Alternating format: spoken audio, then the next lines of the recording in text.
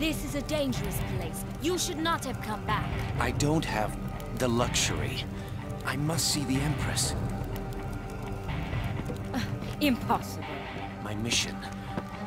It is very urgent. I must see her. You don't understand. When the last grain falls from this hourglass, the Empress will create the sands of time. No business of yours could be more important than that. I have come to stop the Empress from creating the sands.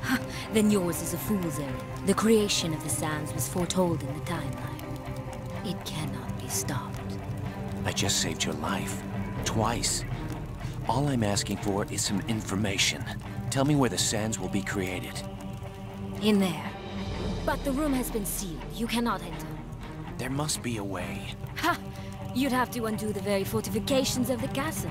An impossible task. When a man is faced with his own death, he finds the impossible less of a barrier.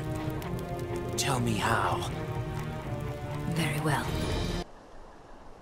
The gate is controlled by an elaborate clockwork system located inside the mechanical tower. Even assuming you can reach the device and activate it, the machine still needs power. As water passes through the moat, the machine will receive power. But first, you'll have to fill the moat from the supply in the garden tower. Activate both towers, and the door will open. You'll need this. It's more than just a weapon. It also serves to activate a system of bridges which will grant you access to the other towers. It won't make a difference, though.